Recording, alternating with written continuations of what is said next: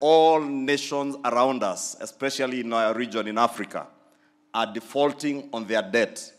Through your leadership, Your Excellency, our country today is debt secure. Our country today is on an economic trajectory that is safe, that we shall not be defaulting on our debt.